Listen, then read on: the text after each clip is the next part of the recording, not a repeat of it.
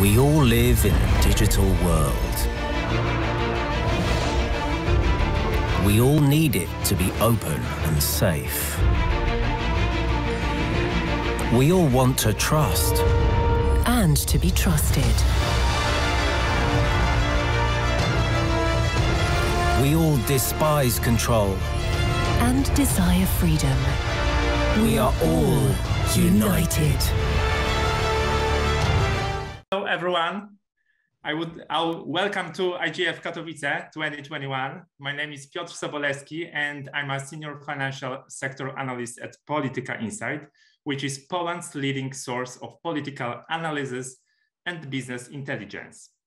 Today, I have an opportunity to moderate a discussion panel on digital currency or CBDC. The title of our panel discussion is Digital Currency Paving a Way for Digital Innovations. And host of this panel is Visa, a global payment organization. I'm really grateful for the opportunity to moderate a discussion with this incredible group of experts from all over the world. Let me introduce them. Catherine Gu, Global CBDC Lead at Visa. Peter Ostby, Special Advisor in Financial Infrastructure Department for Norges Bank. And Marek Dit, CEO of Warsaw Stock Exchange.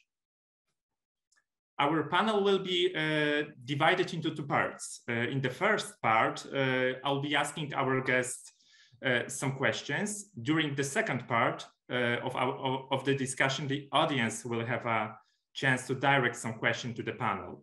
So you have some time to think about and submit your question during the panel. And after the first part of our discussion, we'll address some of these questions. If you do have a question, don't hesitate, please, to send it via chat in the Zoom platform at any time during the presentation. Katarzyna Cyrbus from Graylink will be our online moderator, and she will be gathering your questions.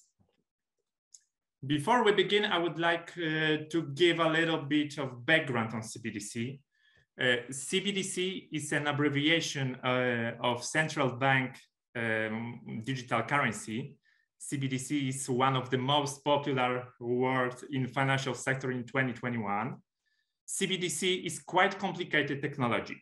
It differs from cryptocurrency and stable coins in that it is issued by central banks and has official legal tender status.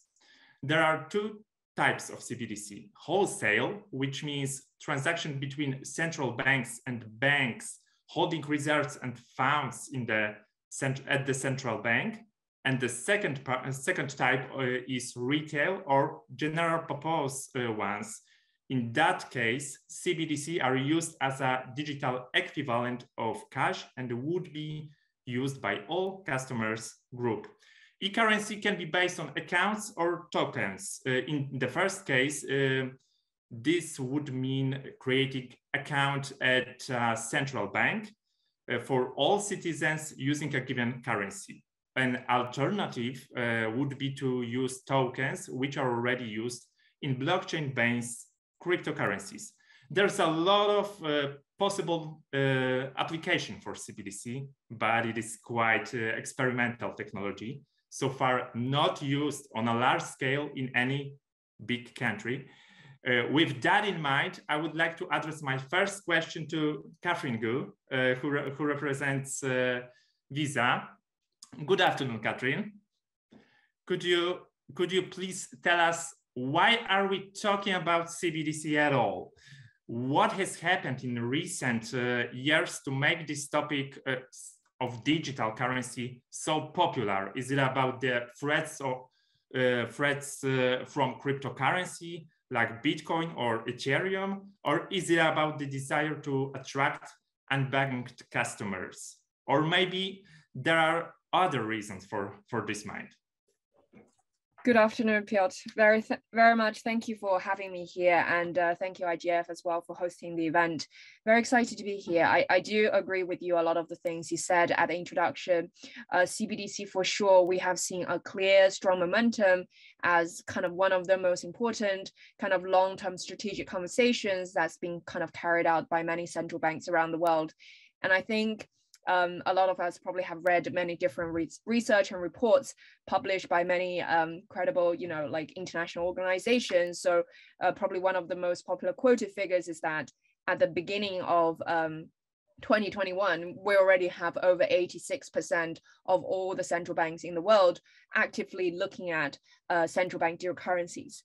And I think this is incredible, which is kind of looking at, the pace in which digital payments is evolving. It's not to say we never had anything digital, because we already have a pretty robust and very interoperable system thus far, but there's a lot of things that can be done better.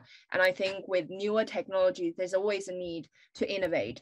And I think we all know that, the usage of blockchain, especially when it comes to cryptocurrencies, has already been about 11, 12 years by now.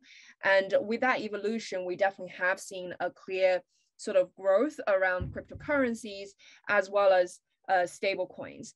I think just by looking at the blockchain technology in and of itself, there's a lot of appeal in terms of thinking about, from a system resiliency and security aspect, what could a decentralized or distributed system can do to complement, some of the existing system we have in place. But I think there's many other reasons involved in that. Certainly, I think you touched around the competition issue. We have a lot of competition from the private sector, in the sense the growth of stable coins that might destabilize financial system potentially as a risk, and therefore, as a natural response from the central bank's perspective, I think it is very sensible for them to think about how should I be looking at my own country's monetary policy, and what is that relationship of my country's CBDC in relation to the stablecoin. You also see that, many different central banks at different stages of development. So for example, we know that there's some really early experiment already being done, say in Ecuador, and there's live CBDC already in places, excuse me, like the Bahamas and the Eastern Caribbean. And of course, in China, they're running this huge live pilot right now with many different users in place. So I think it definitely encourages central banks around the world to be at least starting to explore this in a research and exploration phase to understand, what's the implications. And this is where I think things are evolving really fast, because we're trying to, I think, we don't want to just fit technology on top of things when we don't need them. So it's extremely important to really identify what are the key reasons. And I agree, through some of the conversations as Visa we've been having with central banks, certainly financial inclusion is a huge aspect when they're thinking about different ways. And it's not only exclusive to CBDCs, but different ways. How can I bring more unbanked people to access financial infrastructures? And CBDC can be a way to do that. There's also countries in which they're looking at the decline of cash, and I think that's kind of quite relevant, especially for places like Sweden and Norway, and in which as a complement to the physical cash, the digital version of cash coming directly from the central bank is kind of the next evolution that they want to explore. So I guess the point is there's many different nuances and reasons that potentially, propel any given central bank to actively look into it. Thank you, Catherine. That was very interesting. Let's take a look at motivating factors for adopting CBDC in Norway. Peder, this year, Norges Bank decided to start technical tests of analysis of the consequences of introducing CBDC. Of course, this is not the beginning of your adventure with this technology, as Norges Bank's CBDC research has been going on since 2016. I'm very curious, what conclusions have you drawn from the research conducted so far, and what persuaded you to undertake these technical tests? Thank you, Piotr, and thank you for having me here. I hope you can hear me. This is a long question that takes some time to answer. As you mentioned, we started with our project almost 5 years or more than 5 years ago now, in fact. And we have been going through various stages of research. We started by looking at it very high level, at the consequences, the motivation, and possible technologies. Then we went further into the motivation for CBDC in Norway, because that might be different from country to country. And there we landed, for us, we need CBDC. The reason to look at CBDC is for contingency reasons, that we have some backup to private solutions. Norway, it's a very low cash usage in Norway, so we are very reliant on the bank system. We also face the problem that private solutions might have a market power, and cash is less of a competitive constraint. So CBDC could promote competition, and maybe most important for us is the sort of precautionary principle. There are a lot of developments in the payments area right now. We have internationalization of infrastructure in the traditional system. We have new sort of competitors, stable coins, cryptocurrencies, and we have to look whether CBDC is important for being able to provide our services in the future to secure that the Norwegian krona is attractive, and that our payment system is safe and secure, and that we have some control and governance of the system. So the precautionary principle is also very important for us. So that was the main motivation, and from that we derived some characteristics that the CBDC should have in Norway, and we validated those characteristics against technical solutions. We have looked at blockchain technologies and other technologies, traditional technologies, and we have come to the point that many new technologies are promising, but we still are not sure if they can satisfy those characteristics we need from a CBDC. So we found that the most useful testing approach for us was experimental testing, where we could, instead of testing one specific technical solution for all the characteristics, we could test a variety of technologies to get better informed into whether they can satisfy the characteristics. So starting this autumn, we have started experimental testing, and our plan is to do that for until June 2023. Then we will have more information, and then we can make a recommendation whether we should proceed with the CBDC project, and what technology should be used for more like full-scale testing. But the introduction of CBDC also might require political support, and it will require legislative amendments, so it's not only up to the central bank. And to this point, we feel that we have a pretty enough time to look carefully into this. So we can look carefully at the different technologies and make analysis. But of course, we must also be prepared to move faster if that is necessary. And of course, this experimental testing will also give us, make us better equipped to move faster if that is necessary. Yeah, sure. Fantastic. Thank you for your insight, Peter. In Poland, the roadmap to implement CBDC is not as clear or as proactive as it has been in Norway. On one hand, Marek Dietl, the CEO of Warsaw Stock Exchange, has spoken about the need to create a digital zloty. On the other hand, the National Bank of Poland has been mostly silent on the issue and is instead focused on developing traditional cash transaction. How can decision makers be convinced not to ignore that increasingly popular topic of digital currencies? Marek, do you see the potential to activate a wider group of stakeholders in Poland to start discussion on a future action plan around the adoption of digital currency?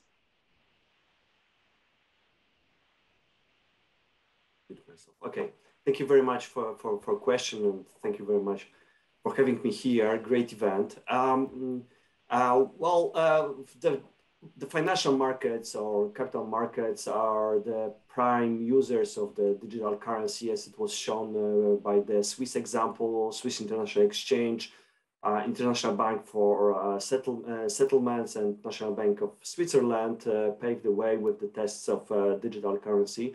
So the digital currency benefits for capital markets are so obvious, and there are literally no drawbacks here, or there are no visible drawbacks here. So I'm sure that the financial institution or capital market institution will keep on putting pressure for more usage of central bank digital currency, as this was the cheapest and the most efficient way to finance the capital markets.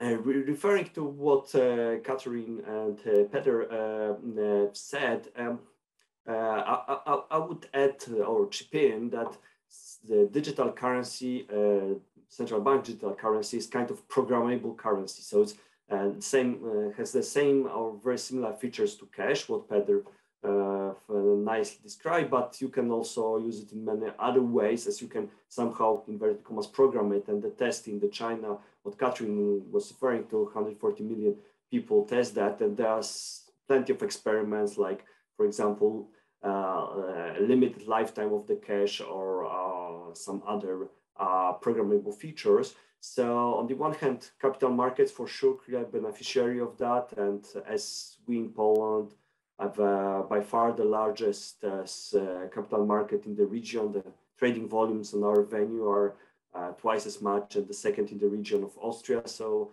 basically, we need to be on the forefront of development. So hoping for introduction for the test and proof of concept of the digital currency sooner than later. But I see it also benefits for wider society, for monetary policy, for fiscal policy, economic policy, so plenty of usage, and there will be increasing pressure from different sources to experiment with digital currencies issued by the central bank.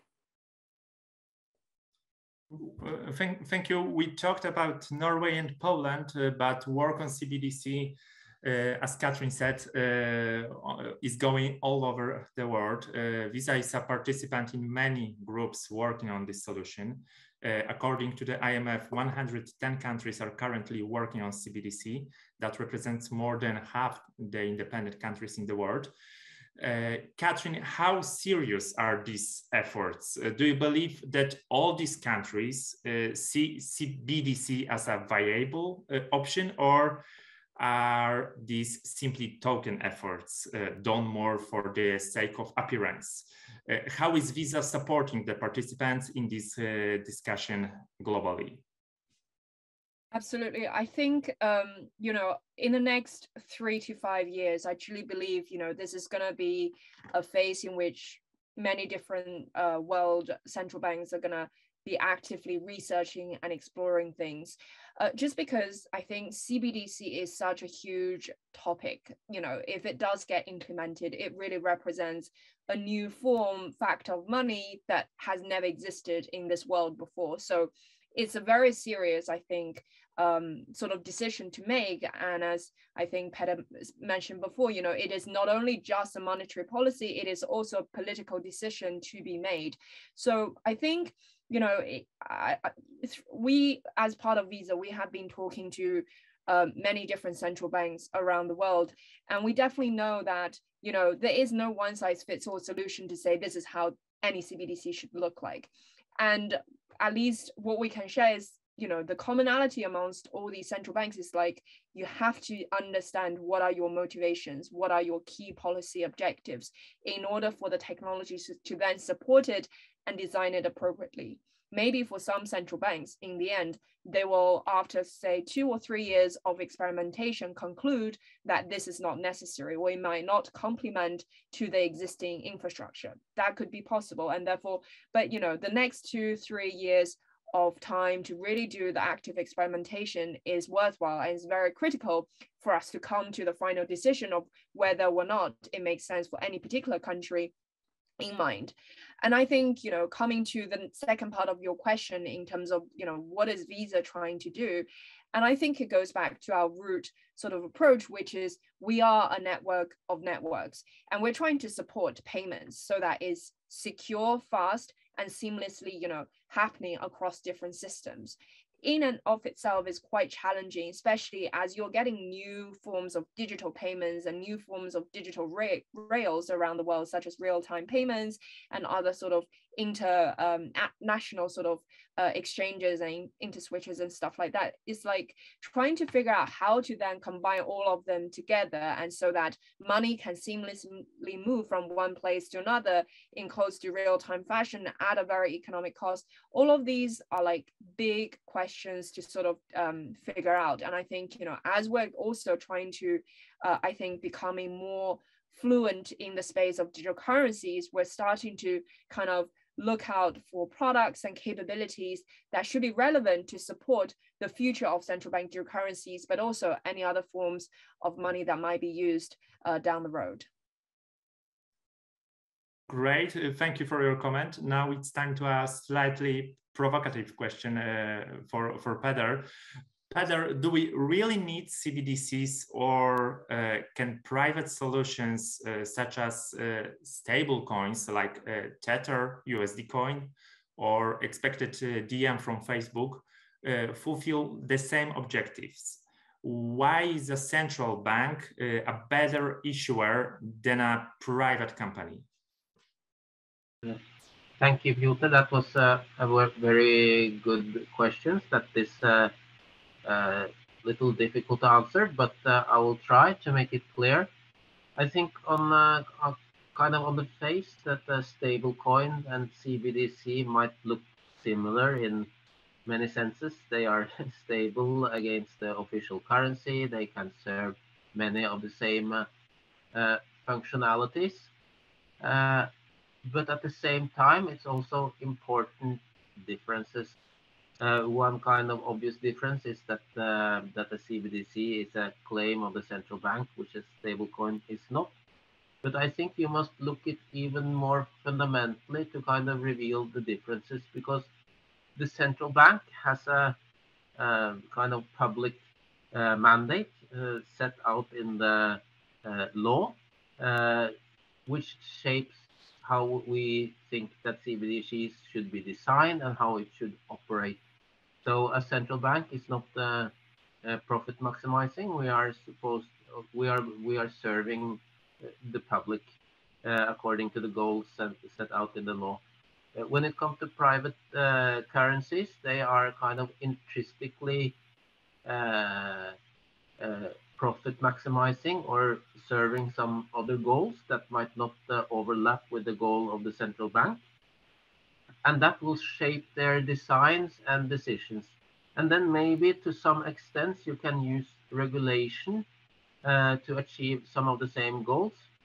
For instance, you can assume that a stable coin, at least when it's issued by a private issuer, they will want to hold the network advantages, network benefits for themselves. And then you can use competition regulation or other regulations to enforce interoperability. While we will have a stronger incentives to have interoperability in design, for instance, because we are interested in that the CBDC can be used with a variety of payment solution. It can be Visa, it can be other wallets, and it can be others.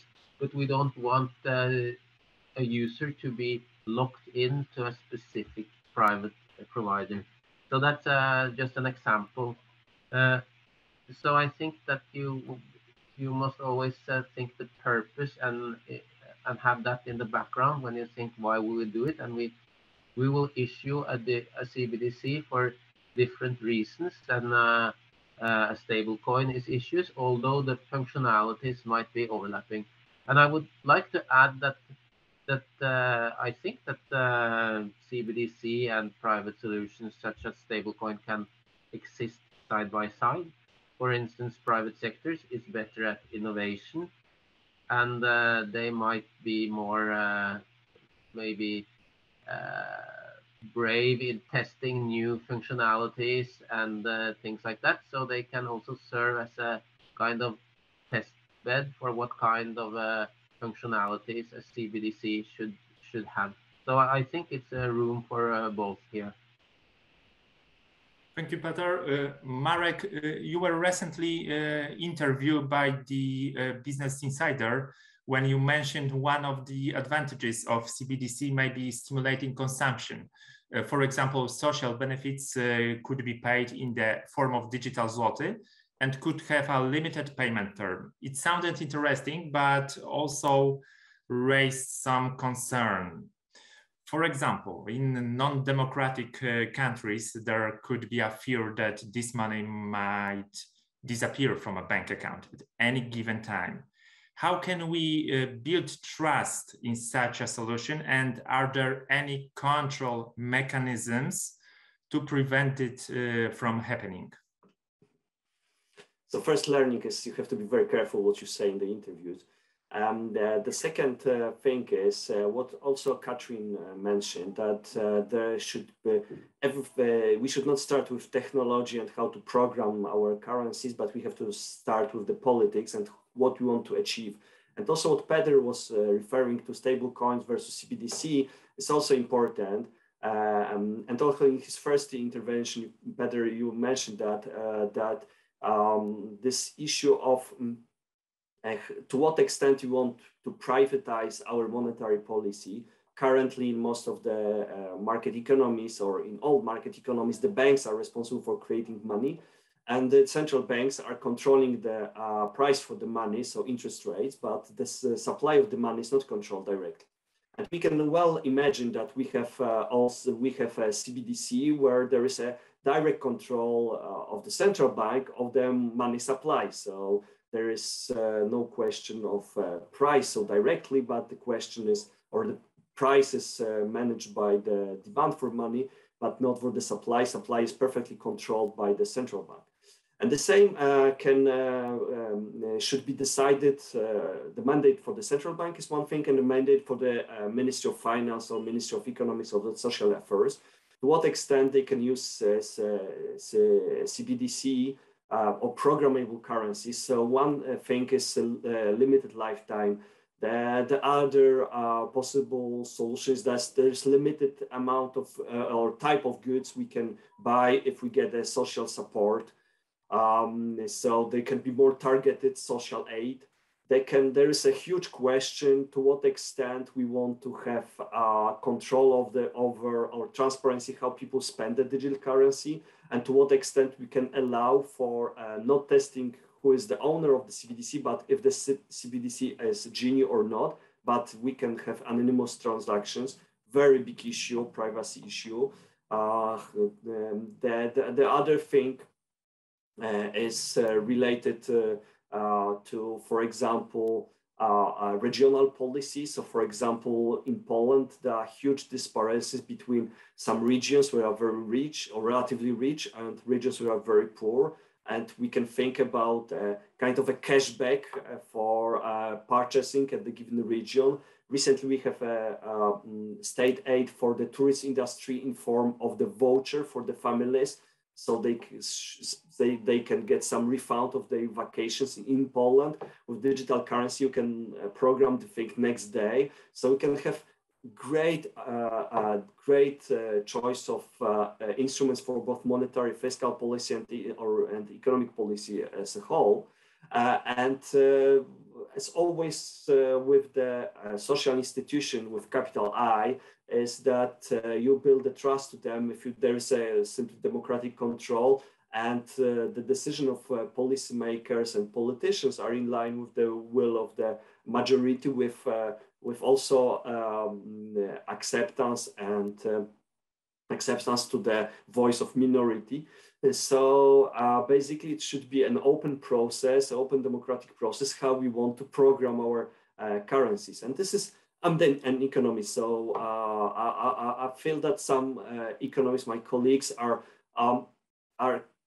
trying to persuade a given setup of the currency, digital currency issued by the central bank, without taking into account this democratic process. And I'm quite sure that politics and policies come first, and then economists and IT specialists can design, but something what was broadly accepted by the society. What I'm missing in this discussion about CBDC, that there is not public discourse, and there is no discussion about the variety of things we can achieve with the CBDC. We have only 0-1 decision. Are you for cash or for digital cash, and nothing in between? And this is most time consuming, and most important part is this political decision process, as correctly stated by Katrin.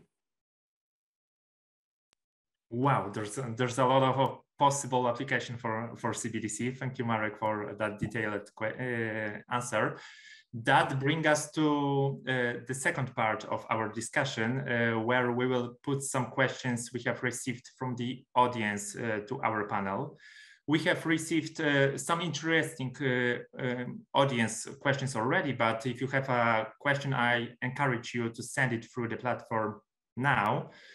So Kasia, could you please read first question we have?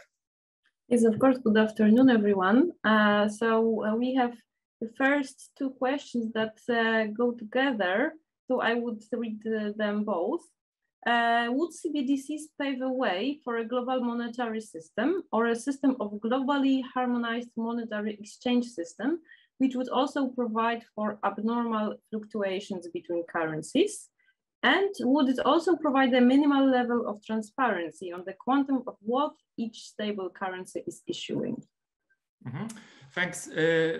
That's a great question, and common question we get asked. I think it would be great to hear from Katrin something about this. Katrin, what's your opinion on this? Well, I'm not a central bank policymaker, so it is a bit challenging to address it accurately, I guess. But I think what it is helpful, at least from what we observe, is as we're talking a lot around central bank digital currencies in different countries, but also through international organizations, we do see that there is a strong need for standardization. And I think that's a really good progress to think about it, because we understand that in the future, CBDCs might be built on very different technology and different probably rails and designs. But, you know, in order for CBDC to be able to interoperate between different domestic networks, so to speak, you have to have some sort of harmonization around standards, which is much needed for everyone, I think, which is working in this space. I don't know if in the future we're going to have one single monetary policy. Unlikely, just because, you know, different countries have, again, very different fiscal and monetary needs. And I think probably Marek and Pedro could say better than I do, but, you know, we do want to have a better way of standardizing of, you know, different form factors of money, so that they can in the future much easier to interoperate with one another. Thank you, Katrin. Pedro, would you agree with that point of view, or do you have a different opinion than Katrin?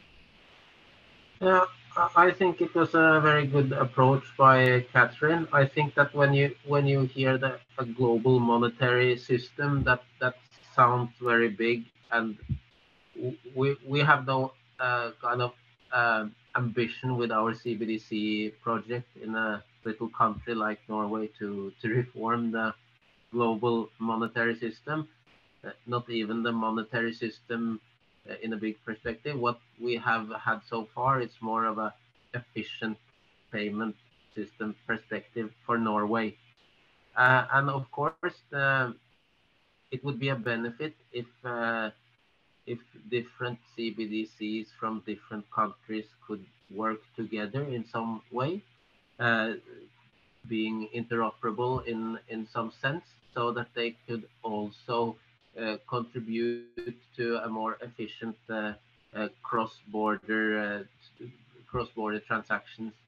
But we must also have in mind that CBDC in some sense might enable currency substitution in some countries, so that if some jurisdictions introduce CBDC, it might affect the monetary system in other countries.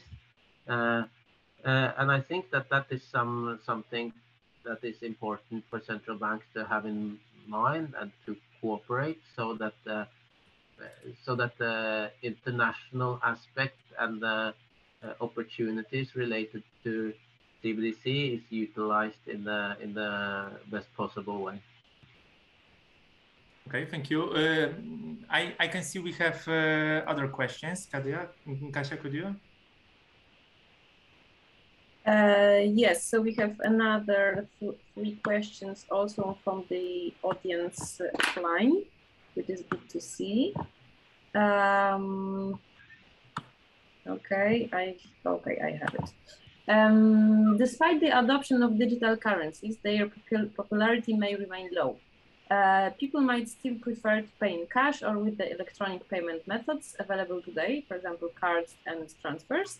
How can we popularize solutions such as digital currencies, and how can we make this solution accessible to everyday people, taking into account the quite complex subject of CBDC, which often requires specialist knowledge? Marek, I would be interested to hear your view on this. I'm happy to share my views, but in conjunction with the other question about the role of commercial and rural banks in the system, because I think those two questions go together, by the way.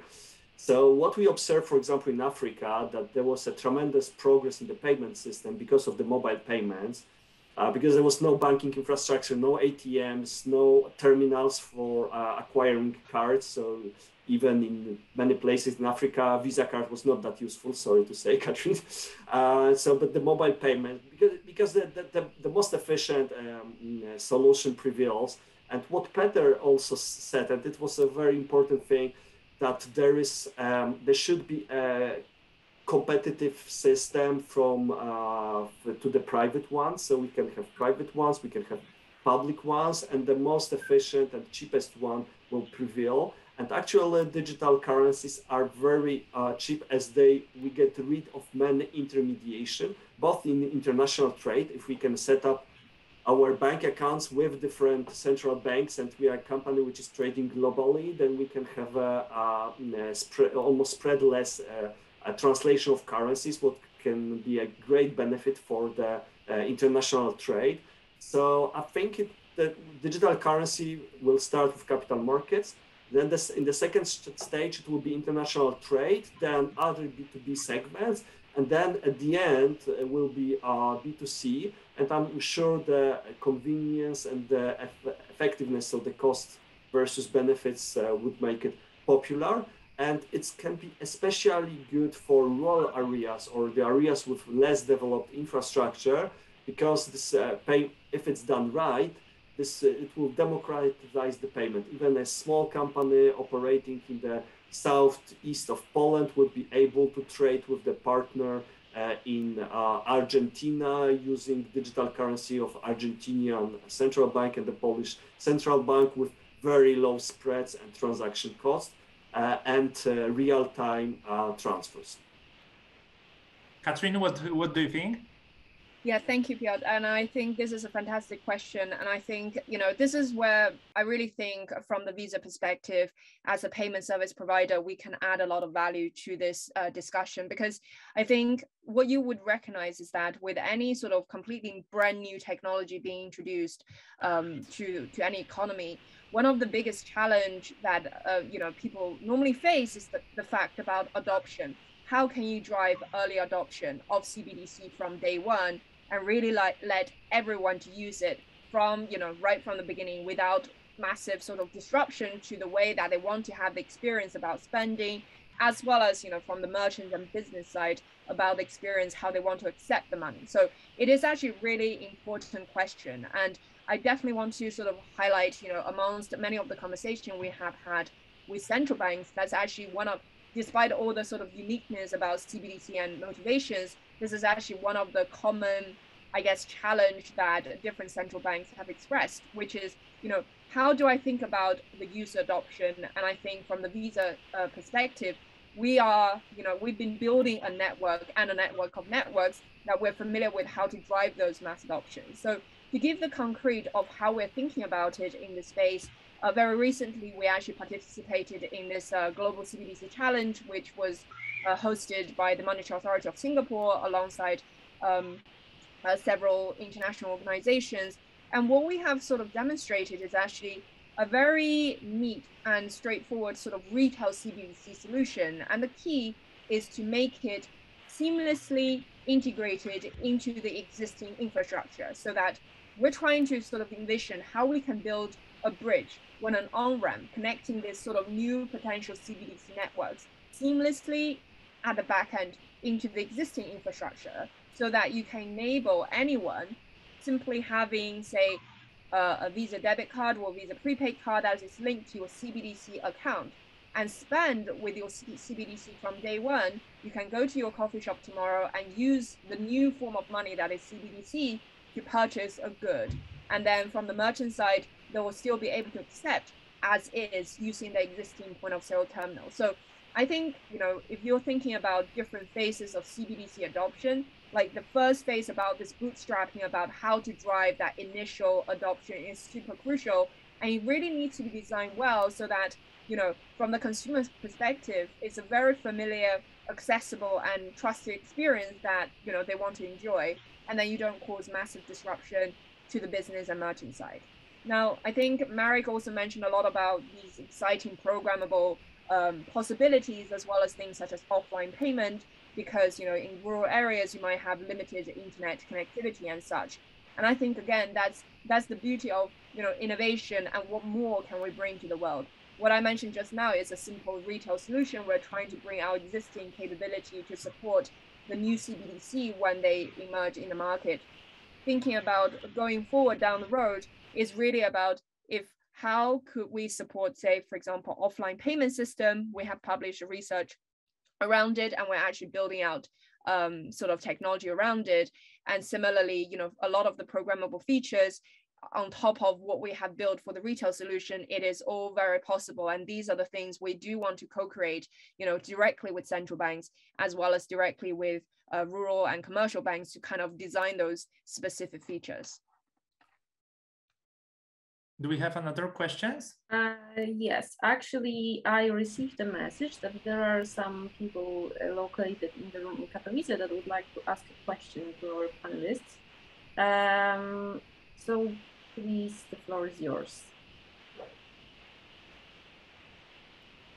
If there's anyone located in Katowice who would like to ask the question via microphone there. No, my question was answered already. Thank you. Okay, thank you very much. So we have another question online, more of a philosophical question. What do you think about the CBDCs being managed from centralized institutions, while the initial premise of digital currencies, stable coins, is that the whole system is decentralized? Okay, thank you. I think the guest from Norges Bank might have some opinion on that. Yes, thank you for getting that question. It's a good question. Central banks, they are centralized institutions, and we are performing our mandate according to the laws set by the people in terms of the parliament. So in some sense, we are a democratic institution in other ways than decentralized cryptocurrencies are. I think it's important to kind of separate some technological aspects of CBDC with others. Like we can utilize some new functionalities like programmability and so on without necessarily being decentralized. So it doesn't necessarily means that because you have programmability, the system must also be decentralized. You can have both combinations. And so I think that the existence of how to say decentralized currencies prevents us from looking at the same technologies. And you must also ask about what mission we have. We have a mission as a central bank, as provided by law, and we are centralized in the sense that we can be held accountable according to the Central Bank Act by the Parliament. So I think that while there might be centralized elements in decentralized currencies that might not be held accountable. So I think it's difficult to go into this deep philosophical question here, but I think that a CBDC is not in any kind of conflict with decentralization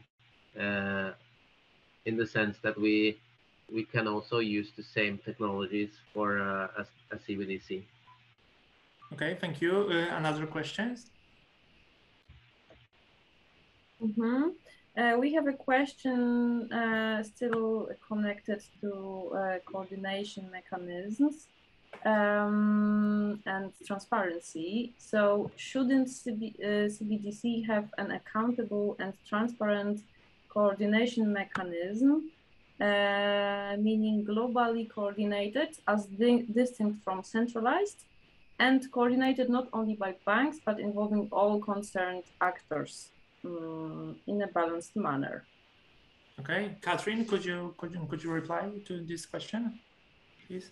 Yeah, sure. I think it's a very interesting question, and certainly in principle, coordination, and I think going back to the previous question being asked, around harmonization, I think it's the same principle in which we do need levels of coordination, and I think this is the conversation that different between different central banks, between themselves and through international organizations. That's exactly what they're trying to sort of understand and achieve.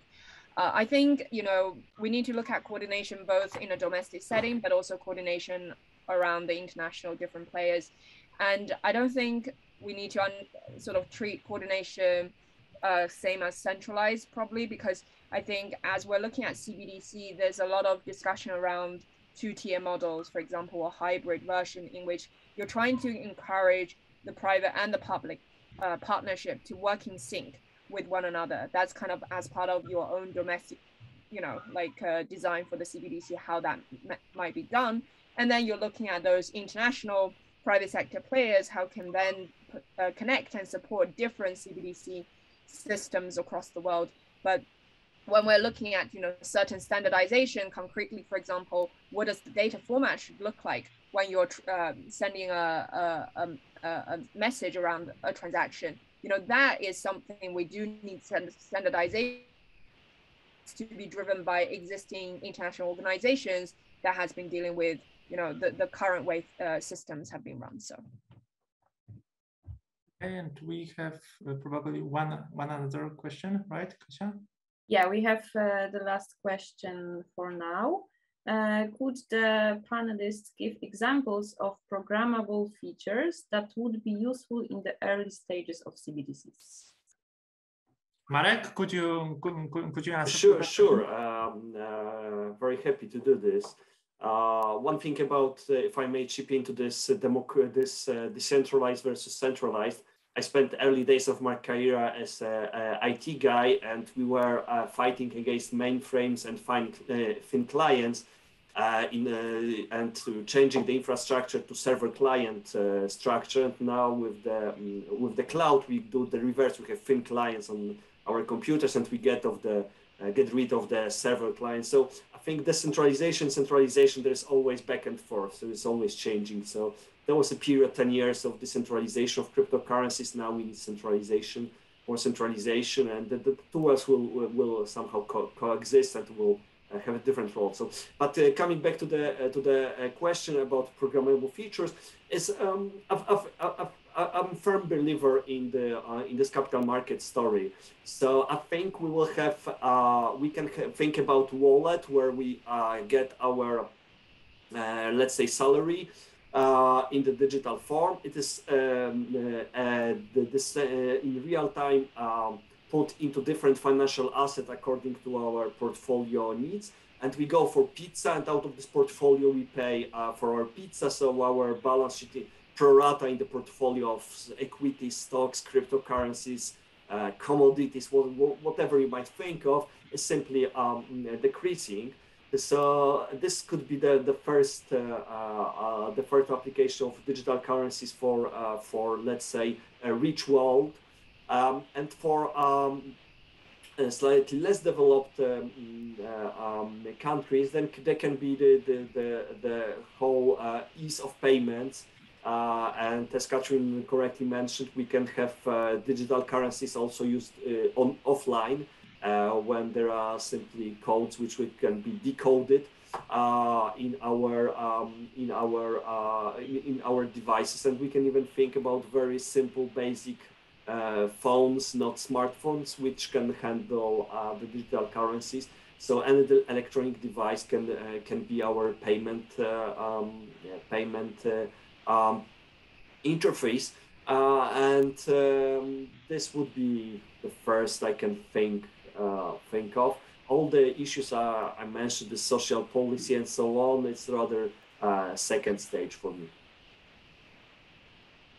Okay, the questions are behind us. Finally, I would like to ask each of our guests to indicate one or two recommendations for regulators, supervisors, central banks, or companies. We would like to know how, in your opinion, the work on CBDC should proceed in order to achieve the intended result. Is it possible to create one global standard for CBDC? And what applications should we focus on? Maybe let's start with Katrin. Absolutely. I think just echoing to what I said at the very beginning of this panel, I do think that in the next few years is going to be critical as all of us are trying to explore this new era, so to speak, before CBDC really come to the world. And therefore, I think this active dialogue is one of the most important things, because we're all trying to learn something entirely new and need to understand what is the need from, say, central banks' perspective of how they think the private sector can best provide their value to the system. And also, as we're building out, say, rapid prototyping and research, we would really like to get the feedbacks from both the central banks, but also from our banking partners and the fintech partners to understand, does our solution really address what they're observing in the industry? And also, by the way, we recently, I think this week, just published a user survey across the globe, understanding people's perception on crypto, on stablecoins, on CBDC. And I think over time, these sort of user-centric approach need to be emphasized again and again, so that we can understand what are the potential use cases, what are the personas in which CBDC is really trying to target. And I would just quickly highlight, in terms of you're saying what are some of the key areas for CBDC. Certainly, I think this has been mentioned several times by Marek, around programmability, such as offline payment, is really, really interesting, especially if we're trying to design or think about CBDC to complement cash as that digital version of cash, and especially for areas with limited internet connectivity to solve for the financial inclusion aspect. I think this offline area is extremely interesting. And then I think privacy should also be an extremely important factor. And I do think a lot of the conversation we'll be having is around how could you build, say, privacy preserving technology to deliver certain things. through the payment system, including for CBDC. So. Okay, thank you, Catherine. Peter, could you be next? Yes, I've lost your picture, but I hope you see me. It's a little difficult to sort of give advice to a central bank since I'm from a central bank myself. But from my perspective, I think it's important to be open-minded and to be sort of open to think outside the box.